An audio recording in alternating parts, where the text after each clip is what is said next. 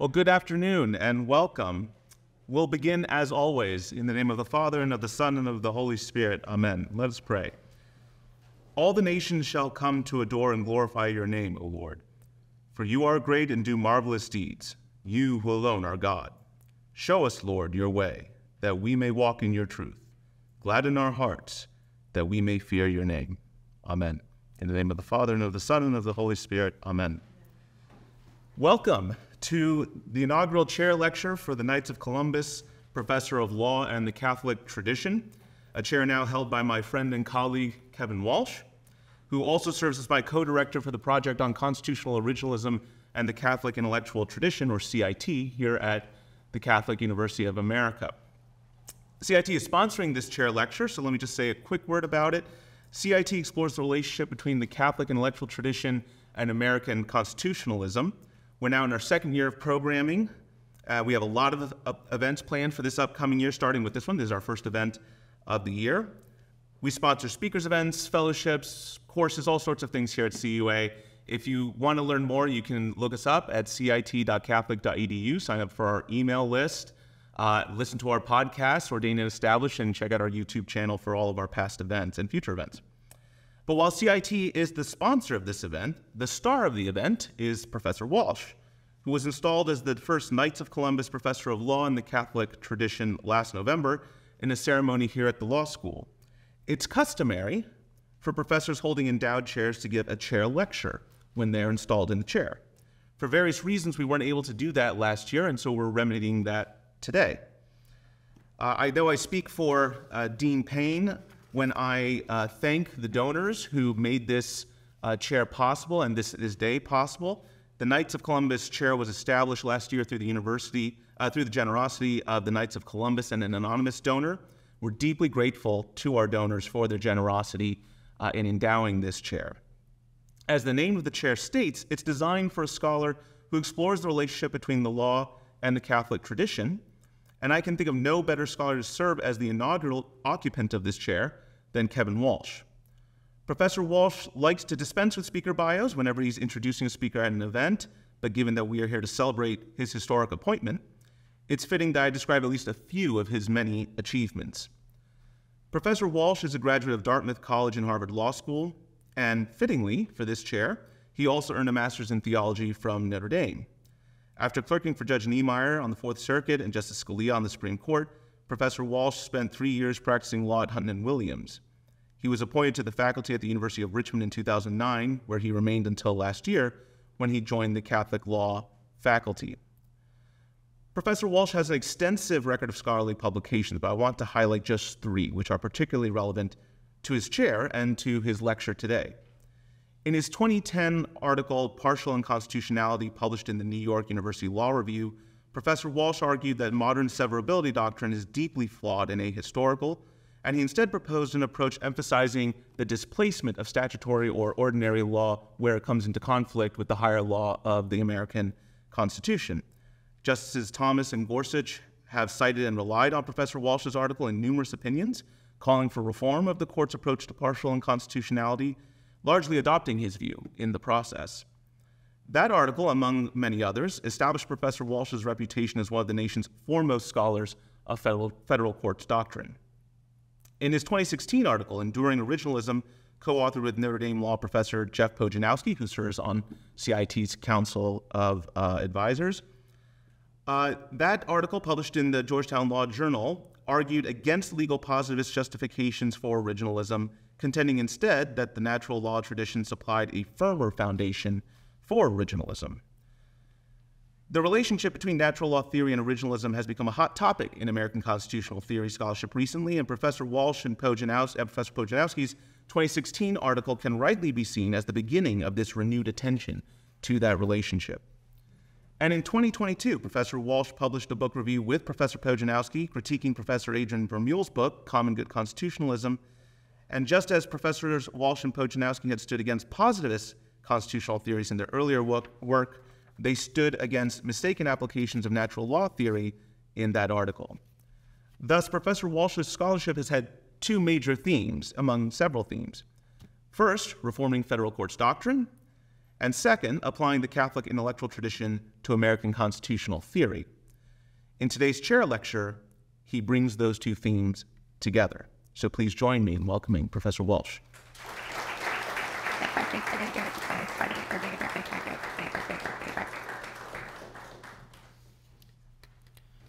Well, thank you, Joel. The title that I have is co-director of Project on Constitutional Originalism and the Catholic Intellectual Tradition, and that has a lot of potential, but you will see that in terms of actual direction, what you're seeing with CIT and with what's happening as part of this program, Professor Alicea has been providing actual substantial direction and really has capped off incredibly successful last year, and this is the beginning of our second year. Thank you, Joel. Thank you to Dean Payne and to the donors who support this chair for not just the material support, but for the vision of bringing together the law and the Catholic tradition in a focused way here at the Catholic University of America. And I'd particularly like to thank my colleagues on the faculty and my students. Thank you for trusting in me. Thank you for letting me teach and to study with you. Now for the lecture. Judges not only find and apply the law, but change it in the course of doing so. How? In particular, how does a federal court change the law in the course of constitutional adjudication in a case in which the court holds a federal law unconstitutional? What consequences does such a holding have for the law as itself and for the law as applied in future cases? Those are the questions I will address this afternoon. My title is Judicial Power and Potential Unconstitutionality, a Scholastic Perspective. I will begin with the scholastic perspective portion. After introducing St. Thomas Aquinas' account of law and the Aristotelian distinction between act and potency, in the first part, I'll turn in the second part of my remarks to the bearing of these distinctions on the nature of the judicial power. This will then set up the third part, in which I address specific problems of potential unconstitutionality, by which I mean problems about how a court should proceed when some application of some law in a case is unconstitutional. I've sometimes described in a shorthand that my research agenda operates at the intersection of the great Chief Justice John Marshall and the angelic Dr. St. Thomas Aquinas. In keeping with this approach and to ensure the juridical orthodoxy of my approach to problems of potential unconstitutionality, I will offer throughout commentary on a rightly famous but occasionally misunderstood paragraph from Marbury versus Madison, a paragraph that is too often known just for its first sentence. By very, very faint analogy to the mystery of God that may not do much more than provide a 3-bar hook to keep any nibblers on the line, I will suggest that the full meaning of this one paragraph requires attending to the distinct mission accomplished by each of its 3 sentences. Here is Marshall's language from Marbury for us to keep in mind, and it's right at the top of your handout, which will come in handy later on. But here's the language from Marbury. 1. It is emphatically the province and duty of the judicial department to say what the law is. Second sentence. Those who apply the rule to particular cases must of necessity expound and interpret that rule. Third sentence. If 2 laws conflict with each other, the courts must decide on the operation of each. Here I have in my notes, repeat for emphasis, but you have a handout. Keep these 3 sentences in mind. So part 1, scholastic perspective. The Dominican priest and Thomist philosopher, Father Lawrence de Wanne, collected a number of his essays for publication in a book with the title Wisdom, Law, and Virtue. This title identifies what those of us professing law in the Catholic tradition should seek. In his introduction, de Wanne describes his contributions to the perennial philosophy as investigations that, quote, view the history of philosophy as the development of basic doctrines long discerned and taught, a development by way of deepening appreciation as opposed to constant replacement of one worldview by another. The idea, Dewan continues, is to see one's forebears in Socrates and Plato, Aristotle and Plotinus, and most especially in St. Thomas Aquinas. Now, in carrying on this tradition, there will be a conference at the Dominican House of Studies just down the street next week, exploring the question of whether and how St. Thomas remains the common doctor or common teacher of the Church. The title of that conference is a question: Aquinas, after 750 years, still the common doctor? For the study of law, and for this law school, the answer is emphatically yes. We have the CIT project. As part of that project, we also have courses on law in the Catholic intellectual tradition. Indeed, next week, St. Thomas's well-known definition of law is the reading assignment for the class that is taught by Professor Bill Rooney with some collaboration from me on law in the Catholic intellectual tradition. This definition is in question 90, Article 4 of the Prima Secundae, or first part of the second part of the Summa. We're turning to Aquinas' definition of law after 2 weeks in which we have explored the beginning of legal historian Stuart Banner's book, The Decline of Natural Law, how American lawyers once used natural law and why they stopped. Now, a better title for Banner's book would have been The Eclipse of Natural Law, for the natural law remains a light, even if its rays are deflected or blocked in our legal reasoning. So Aquinas' well-known definition of law has 4 parts. Law is an ordinance of reason for the common good, made by him who has care of the community, and promulgated. These 4 parts correspond to the metaphysical context supplied by Aristotle's 4 causes or explanatory principles. As Professor J. Budziszewski explains in his commentary on St. Thomas's definition of law, if by a cause of thing we mean whatever gives rise to it, whatever explains it, whatever is in any way its reason why, then there are 4 different senses in which the term cause may be used. And to give a rounded account of anything, we must identify all 4. And these are also on your handout. So the 4 causes are formal cause, final cause, efficient cause, and material cause. I'll say a little bit as we map those onto Aquinas' definition from question 90, Article 4. So law is an ordinance of reason. That's the formal cause. For the common good, the final cause. Made by him who has care of the community, efficient cause. By the way, in torts, for example, or other areas of the law, when we talk about causes, it's usually efficient cause that we're talking about, right? For formal cause and final cause, less familiar with the terms cause, but they're all part of a full explanation of a phenomenon or a thing that's out there in the world. And then finally, law is promulgated. This is the material cause. Now, in the strict sense of the term, Budziszewski explains, the essence of law is its formal cause, an ordinance of reason. But St. Thomas brings in the other 3 causes because they are essentially connected with its formal cause. So when considering a written human law made by humans, that law is not identical with the words by which it is promulgated. Those words are a material cause of the law. So in describing the words of a written law as a material cause, I hasten to make clear a material cause need not be matter in the corporeally extended sense in which that term is typically used now.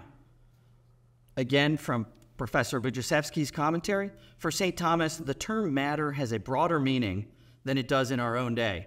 Matter is anything that can receive a form. Okay, so the words of a law are signs. They signify the mental reality, the ordinance of reason that is the form of law. Okay, so how does this map on to the distinction between act and potency, which is my primary distinction that I'll be working with? So it helps at the outset to appreciate the way in which act corresponds with form and potency with matter. So consider the enactment of a new law. That enactment is the efficient cause of a new law. It's what brings it about. The enactment is to be understood in service of the common good, the final cause.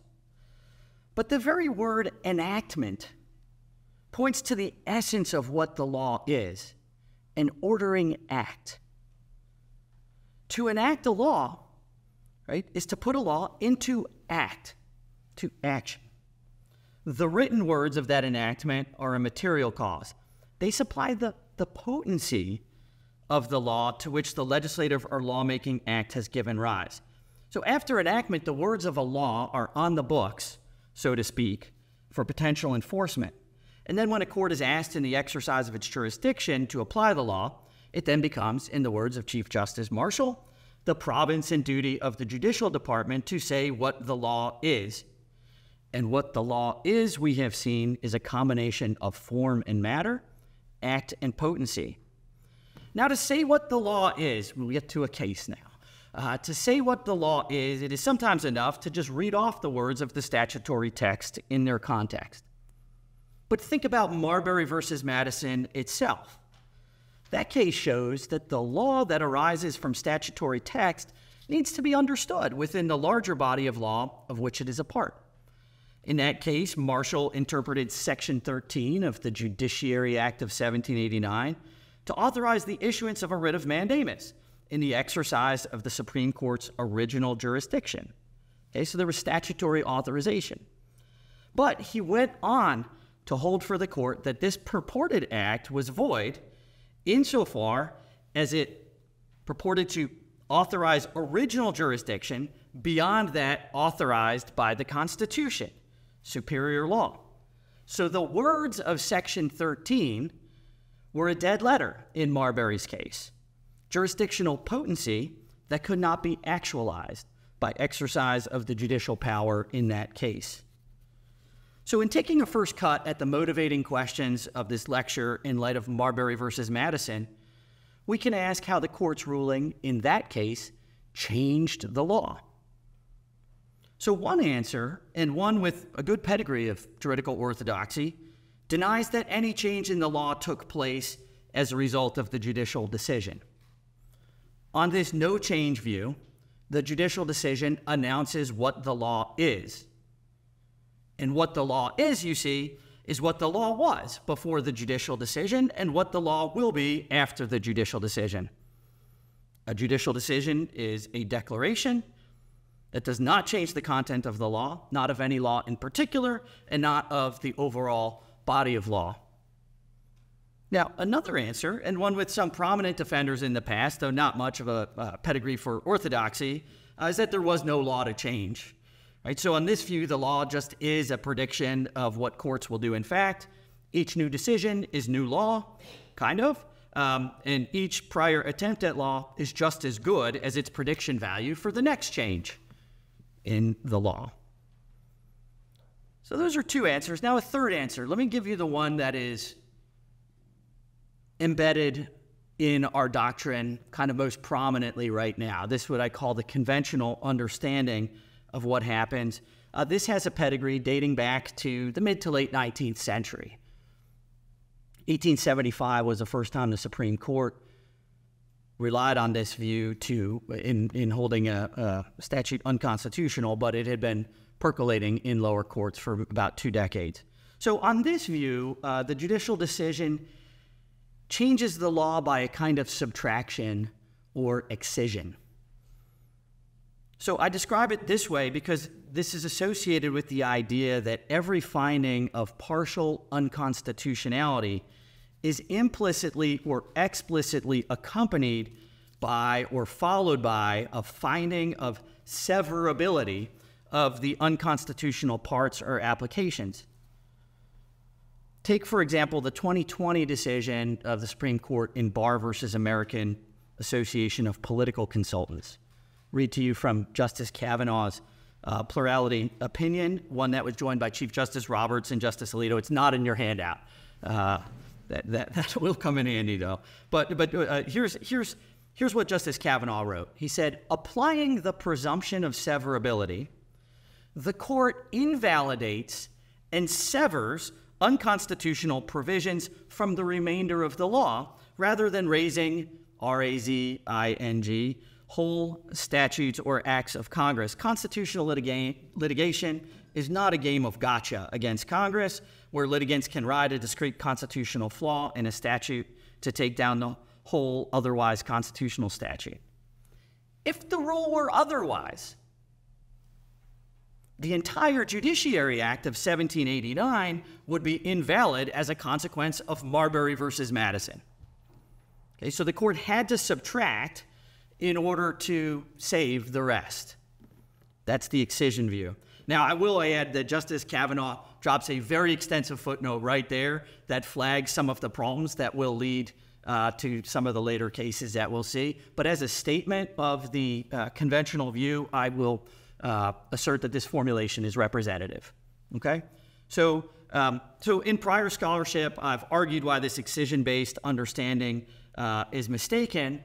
And here I'd like to develop further and depart in some ways from aspects of the earlier scholarship. So by way of development, I think the best way to understand the change that results from a judicial holding of unconstitutionality is neither no change, nor no law to change, nor subtraction, but rather something more like addition.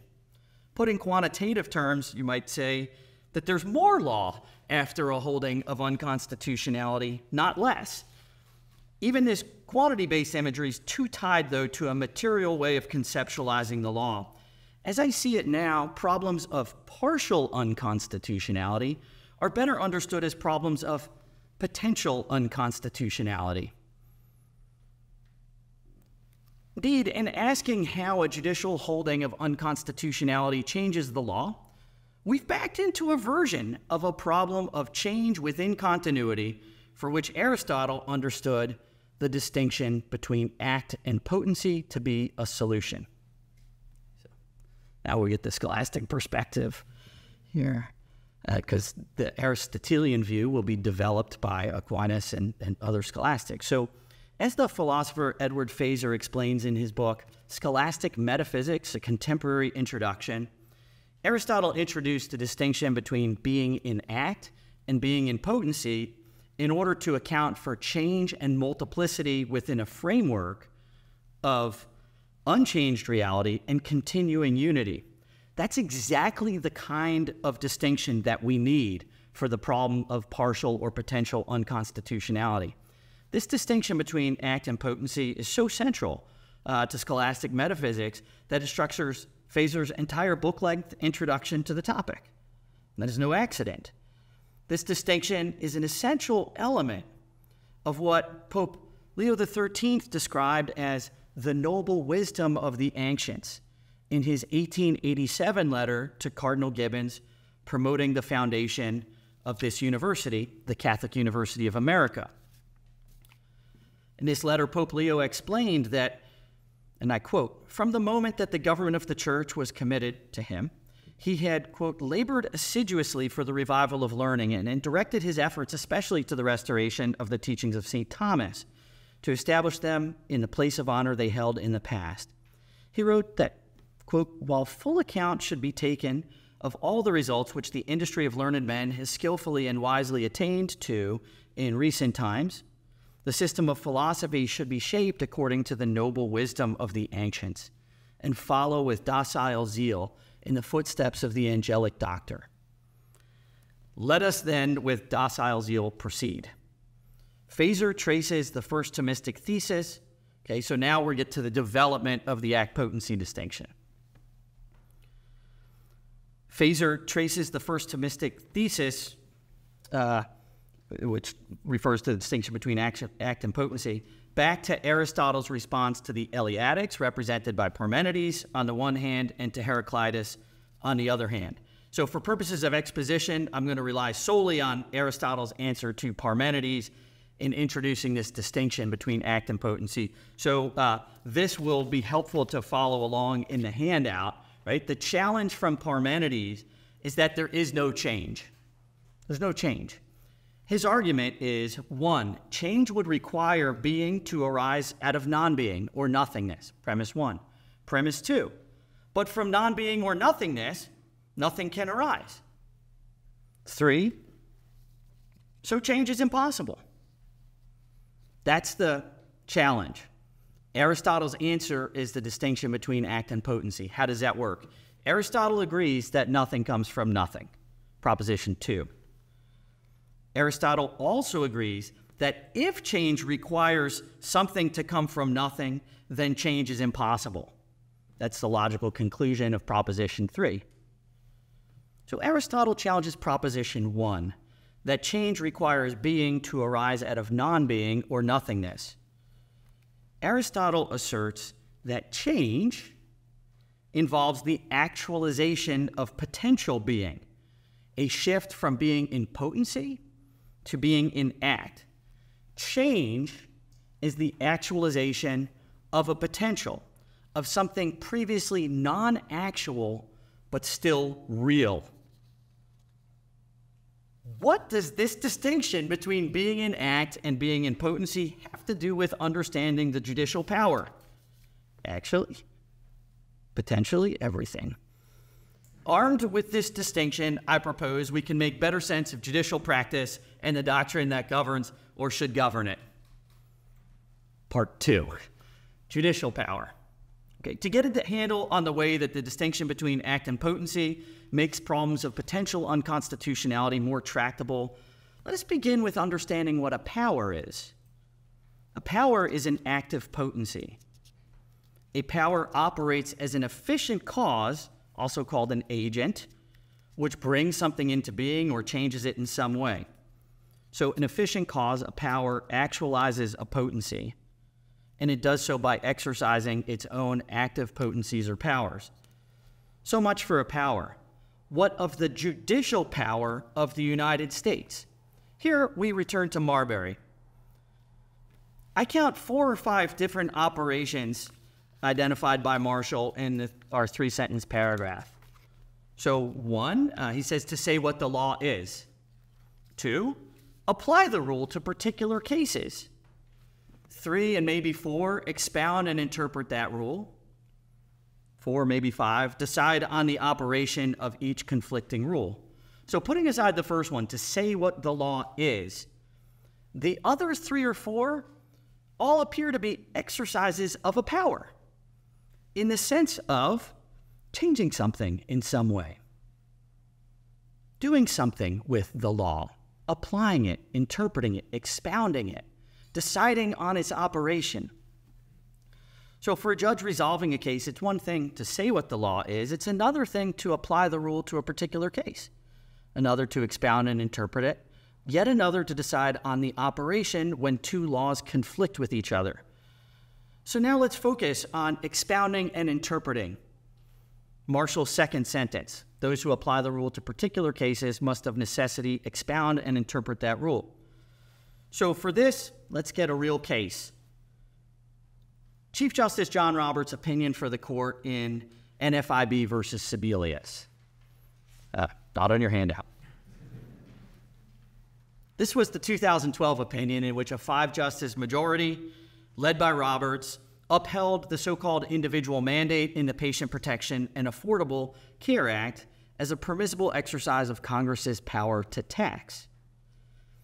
That holding came only after a different collection of 5 justices, also including the Chief Justice, had determined that the individual mandate was unconstitutional, in excess of Congress's powers under the Commerce Clause and Necessary and Proper Clause, if the relevant rules were understood to be a mandate to buy insurance coupled with a penalty. So the price of upholding this aspect of the law was for Roberts to expound and interpret the requirement to have coverage by a compliant health benefits plan as a tax provision, rather than as a mandate backed by a penalty. This interpretation was driven by the canon of constitutional avoidance, which says that judges should not interpret a federal statute to render it unconstitutional if it's reasonably possible to interpret the statute in a way that saves it. Okay? the activity of expounding and interpreting was different than just saying, this is what the law is, just saying that. How should we understand the change in the law worked by Chief Justice Roberts in that case? So the joint dissent, 4 justices in dissent, charged that Roberts rewrote the law, right? A legislative act, in effect. Roberts replied that he had a duty not to follow the most straightforward reading, if that would render it unconstitutional, but rather to follow a fairly possible reading that would render the rule within Congress's powers. This duty was drawn from an unwritten principle, but one in the law from prior cases, that every reasonable construction must be resorted to in order to save a statute from unconstitutionality. So, in expounding and interpreting, Roberts perceived the necessity to provide a saving construction. Okay, this is a different activity than just saying what the law is. It's also that, okay, but it's doing something to the law in order to save it. So recognizing that this category of permissible saving constructions does have some boundary beyond which the activity would amount to impermissible legislation, how should we understand this exercise of, that changes the law in order to save it in some ways? So as I see it from a scholastic or neo-scholastic perspective, the categories of act and potency lend significant analytical help here. In keeping with the recognition of the words of a statute as a material cause of the law, we can see the range of permissible interpretations of those words as passive potencies of the law. Okay? And as the exercise of judicial power to expound and interpret it as activating, in some ways, one of those potencies to the exclusion of others. So we can understand the judicial decisions requiring or forbidding the activation of some of these potencies as exercises of this judicial power, which again is the power to actualize a potency. So on this understanding, both the judicial power, what it can and can't do, as well as the statutory text, those are potencies that limit what the law can be.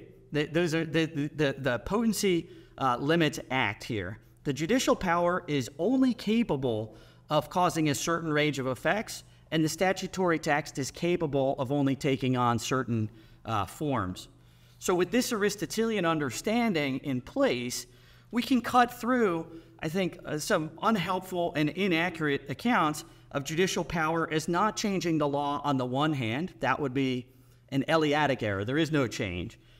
Or is everything being changed and they always just make new law? That would be a Heraclitean error.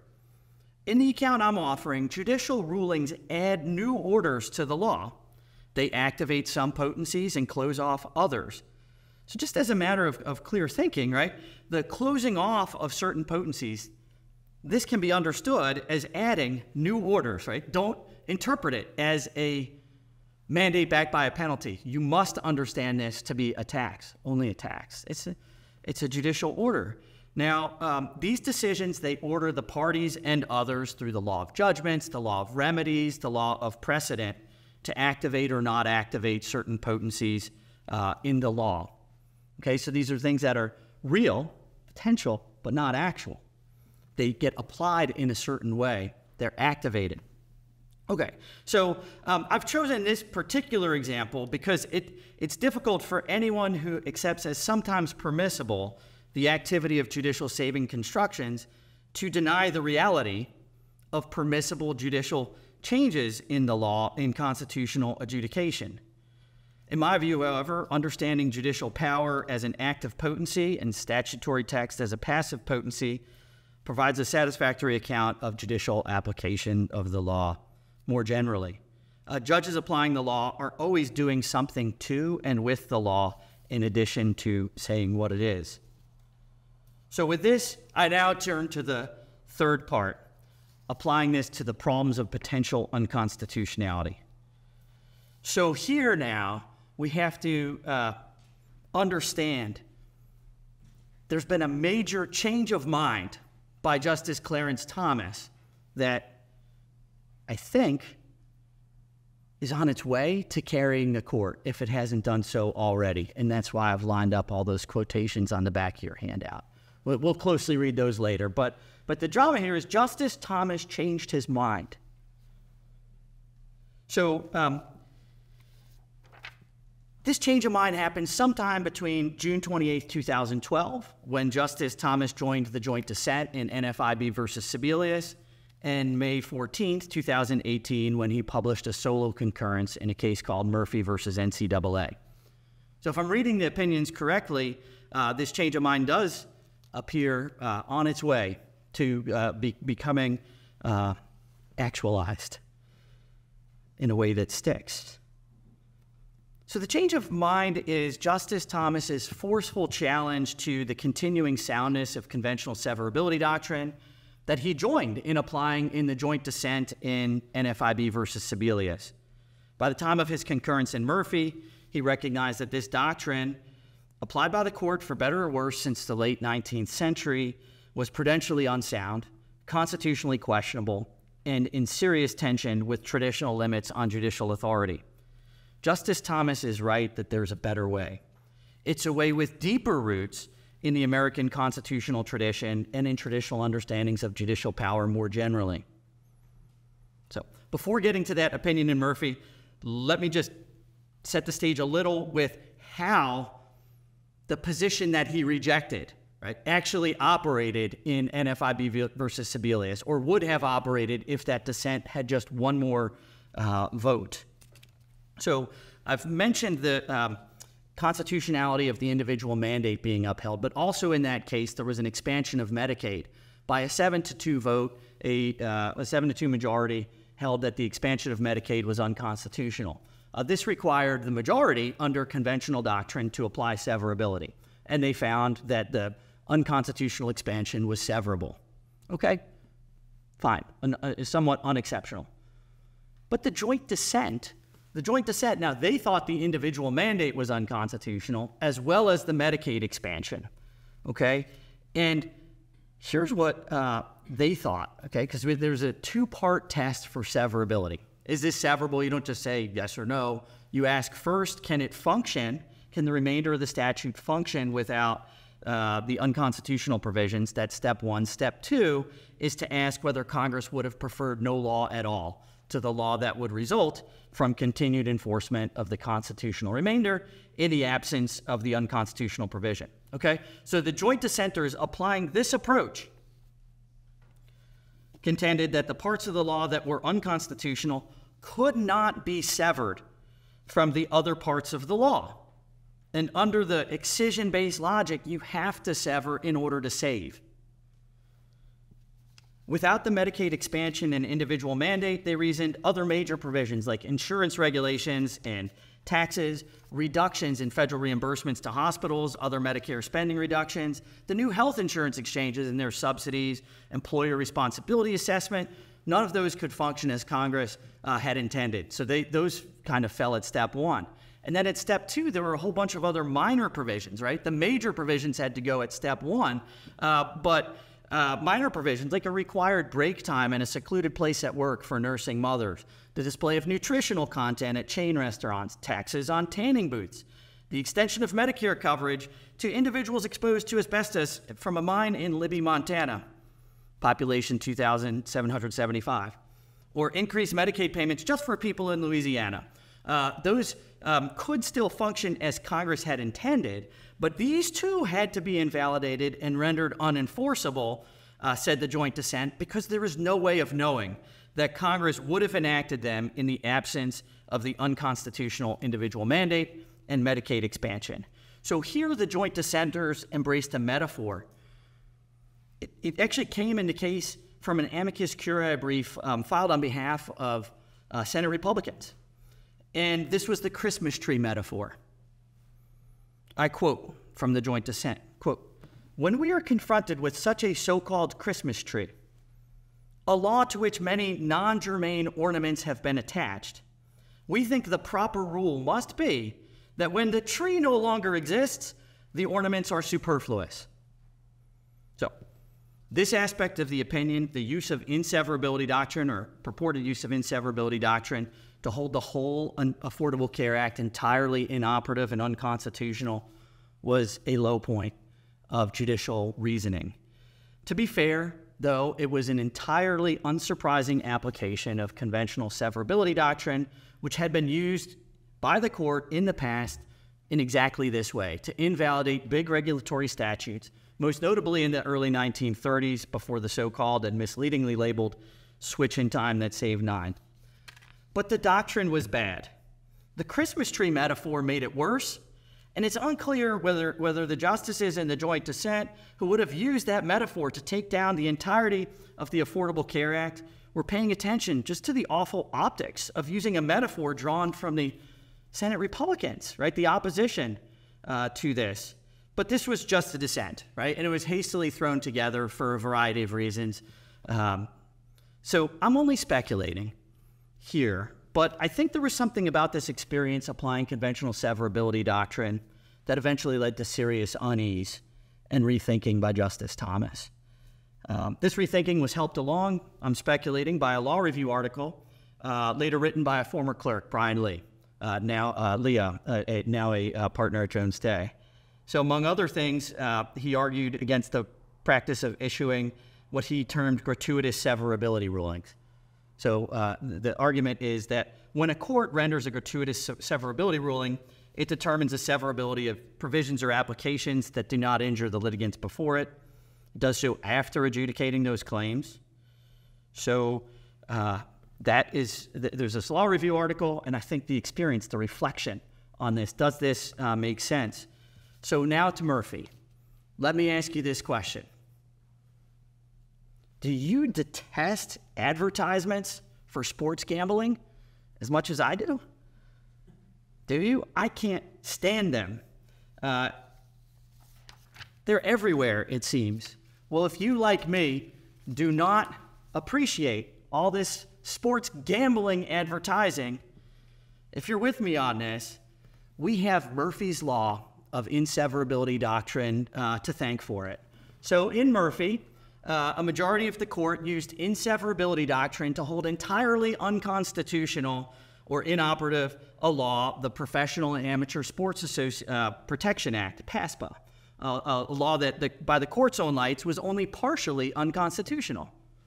So in this case, the court held unconstitutional a provision that forbade states from legislatively authorizing sports gambling. Okay, that was unconstitutional. A separate provision banned the advertising of sports gambling and other things related to sports gambling. That provision did not suffer from the same constitutional infirmity as the one held unconstitutional. The court didn't even consider whether this provision would have been unconstitutional. But applying inseverability doctrine, a majority of the court determined that the advertising of sports gambling ban in PASPA fell with the authorization of sports gambling ban in PASPA. So Justice Thomas joined the opinion for the court, but he authored a solo concurrence that I will briefly summarize here. So here's his case against severability doctrine in Murphy. Okay, so first he observed that early American courts didn't have a severability doctrine. They recognized judicial power as fundamentally the power to render judgments in individual cases. Judicial review is a byproduct of that process. Okay, so it's a historical claim about judicial practice in the United States. For this, he cited the first two sentences of our Marbury versus Madison, right, tying the province and duty of the judicial department to the necessity to apply it in a particular case. So he said when early American courts determined a statute was unconstitutional, they would simply decline to enforce it in the case before them. There was no next step at which they inquired into severability. And treating this traditional practice as truly orthodox, Thomas identified multiple ways in which modern severability doctrine departed from it. So one was to treat severability as a remedy and ask which provisions must be excised, but relying on the scholarship of Professor John Harrison, Justice Thomas explained that invalidating a statute is not a remedy like an injunction, Citing the scholarship of Jonathan Mitchell, a 1937 opinion of the Attorney General, Thomas added that courts do not have the power to excise or strike down statutes. So they don't have this power. Second, even if they did, and even if severability were understood as statutory interpretation rather than a remedy of some sort, there's two more problems. So one is it doesn't follow normal principles of statutory interpretation. Okay, it requires an inquiry into hypothetical congressional intent. What would they have wanted, not rather than what did they enact? And the last point, coming back to the clerk and his article, is that severability doctrine often requires courts to weigh in on statutory provisions that no party has standing to challenge, bringing courts dangerously close, he said, to issuing advisory opinions. Okay, so he concluded, right, in every other context, a plaintiff must demonstrate standing for each part of the statute that he wants to challenge. The severability doctrine is an unexplained exception to the normal rules of standing, as well as separation of powers principles those rules protect. Okay, so in sum, modern severability doctrine in tension with long-standing limits on the judicial power. So in my view, this solo concurrence struck a blow to conventional severability doctrine from which it's never recovered. I think it's proven fatal, if not very, very close to fatal, perhaps. So last line of cases, and this is the one on your handout, right? This is where we have to see, so what has the court done with all this? Okay, there's a trilogy, okay? I will call this the severability disregard trilogy, but you can decide for yourself what's happening at the court. So there's a 2010 decision called Free Enterprise Fund versus Public Company Accounting Oversight Board. 10 years later, there's the SALA Law decision versus Consumer Financial Protection Bureau. And then in 2021, United States versus Arthrex. All three of these are signature cases of the Roberts Court, cases in which a majority of the court has held unconstitutional an agency structure created by Congress and then used severability doctrine to facilitate those holdings of unconstitutionality, right, by minimizing the resulting disruption. So here in the written portion of this lecture, I would go through each of those, but to draw on the great philosopher Mandy Patinkin, also known as Inigo Montoya, let me explain. No, there is too much. Let me sum up. So to do this, follow along in the handout here starting with the Ayotte decision. Okay, so this is an opinion by Justice O'Connor from 2006. So, and then we're going to track how Roberts uses this language. Okay, so you see that there's two ways of dealing with an unconstitutional statute, right, or a statute that's partially unconstitutional. One is to enjoin unconstitutional applications while leaving other applications in force, and the other is to sever. Okay, so we have options here. So that's Ayotte. And notice a couple things about this. You know, they talk about the flaw inhering in the statute somehow rather than its application. But there's two ways to limit the solution to the problem. So now let's go down the next three cases. As you go down those cases, I want you to ask which team Roberts is on when it comes to severability. So the names of the teams will correspond to the metaphor that's operating to describe this power. So one is team excision. This team is committed to the view that the change in law from severance is a subtraction out, taking away, carving out of the bad parts. The other is team disregard. This team is committed to the view that the change in law that results from what the doctrine calls severance is a command to disregard as governing law the metaphorically severed law. That bad law doesn't go anywhere. It's just disregarded. So first look at free enterprise. So all three of these now are by the same author. Similar problem in each. Okay? So he stitches together some parts of Ayotte and says, generally speaking, we try to limit the solution to the problem, and it says severing. Okay, that's Roberts characterizing, as you look up. That's a fair characterization of one of the options in IAT, severing problematic portions. And then, he continues and talks about partial rather than facial invalidation as an operation.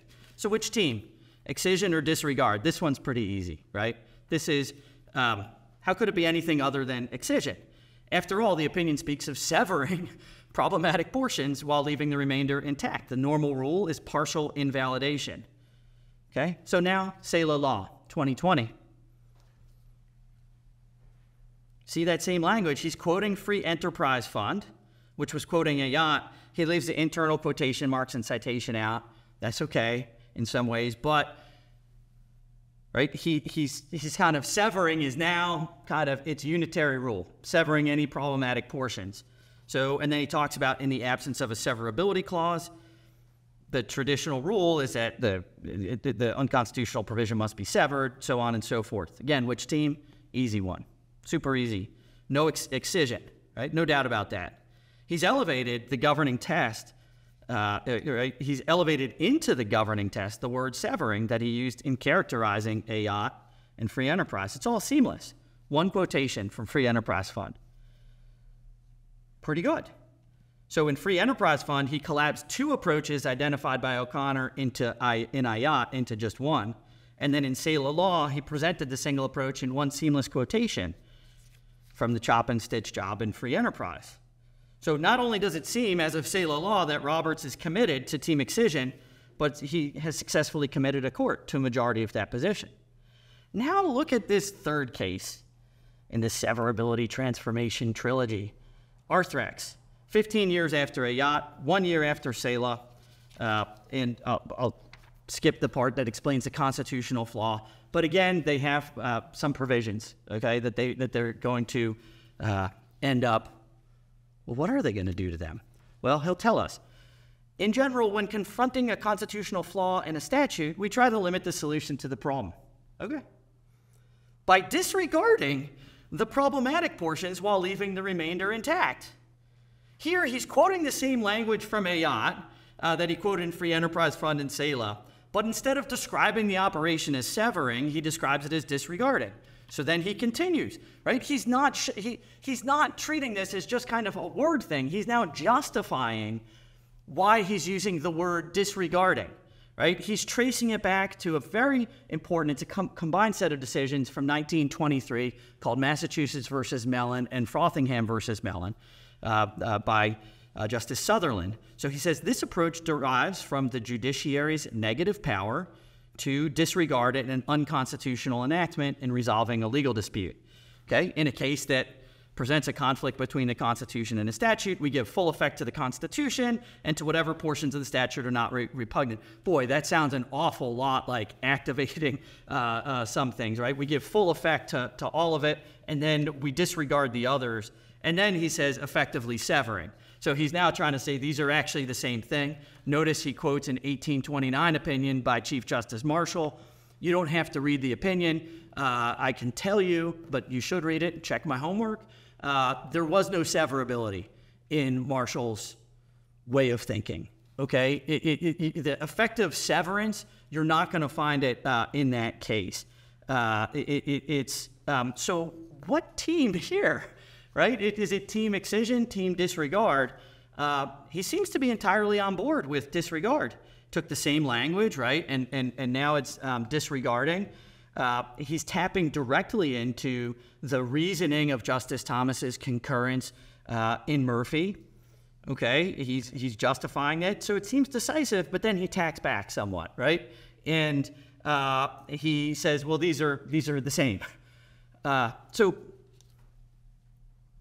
that's not true, right? So he's right to recognize the judiciary gives full effect to the Constitution and to laws consistent with it while disregarding it.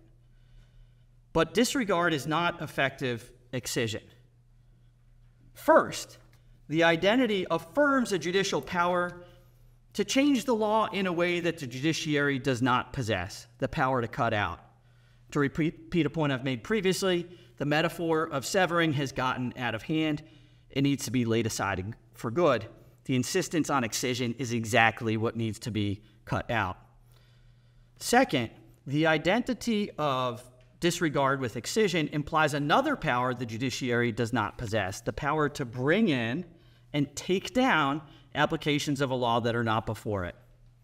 Okay? So the task before the court is to take this move that's an opinion for the court, okay, and decisively, okay, adopt the disregard model.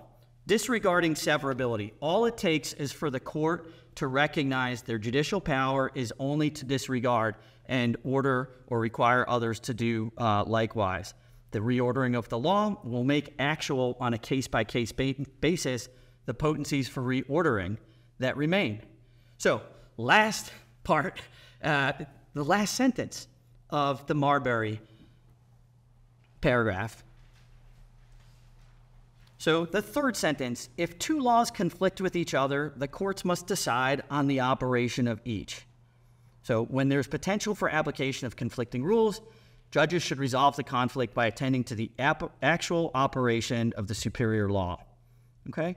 Now, if this understanding that I've laid out for you here of the judicial power is correct, there's many implications for judicial power more generally. Mostly they can carry on the way they've been doing, even if their practical operations make more sense. So let me just identify three things, though, that do need to change. One, no more gratuitous severability rulings. Okay?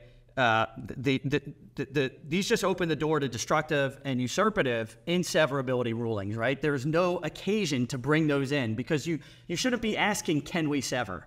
If you don't ask the question, you can't answer, no, we can't sever. It just doesn't come up. It's just disregard. That's number one. Number two, this will just be a placeholder in some ways, but there shouldn't be what Will Bode has called bank shot standing. So this is a way of getting standing to challenge a law that does apply to you, okay, by saying that this provision that doesn't apply is unconstitutional and inseverable from the one that does apply to you. So it's a bank shot. You're going after one that you'd otherwise have no standing to challenge. You're using inseverability doctrine to say it's really just one thing, and then you're saying that one thing can't be applied to me. If I'm right about how the judicial power operates, okay, what the party's doing is using this bank shot standing to say that a provision shouldn't operate on them because of some other one, right? And that just doesn't work if all that's before the court is looking at conflicting rules in a case and deciding on the operation of each, okay? If the provision that applies to you, right, can operate consistently with the Constitution, that's it. You don't go reaching out in something and just ask what the law might be if they were to find something unconstitutional and then apply this other kind of reasoning. So that's no bank shot standing. And then third, because all adjudication is as applied, the application or not of statutory provisions is not a question of what the law is in a sense that doesn't differentiate among all its potencies, but just one that attends directly to what is to be applied by the judicial power in act as operating in a case. So to conclude, the questions we started with: how does a federal court change the law? In the course of constitutional adjudication, in a case in which the court holds a federal law unconstitutional. What juridical consequences does this have? So law is an ordinance of reason for the common good made by one with care of the community and promulgated. The form of the law is the legislated ordinance of reason. The judicial power ensures that these legislated ordinances are rightly ordered in connection with the other ordinances of reason legally operative in the overall corpus juris. The life of the law is ordered reason. Judges change the law by changing their mind, ordering the law as they order parties in the exercise of their jurisdiction. In doing this, they carry out the distinctive function of a judge, as described by St. Thomas in the first article of his Question on Judgment, in the second part of the Summa. Quote, "Judgment properly denotes the act of a judge as such. A judge is so called because he asserts the right, and that is jus dicens. That's where we get jurisdiction from. Changing the law in constitutional adjudication, then, is as easy or as difficult as getting a majority of the court to change its mind and then for that change to stick. One way to accomplish this is by anchoring the theory underlying the doctrinal change in the perennial philosophy in which one understands one's own contribution, to return to Father Dewan, as the development of basic doctrines long discerned and taught, a development by way of deepening appreciation as opposed to constant replacement of one worldview by another. This is how legal doctrine develops for those of us working in the Catholic intellectual tradition. Thank you.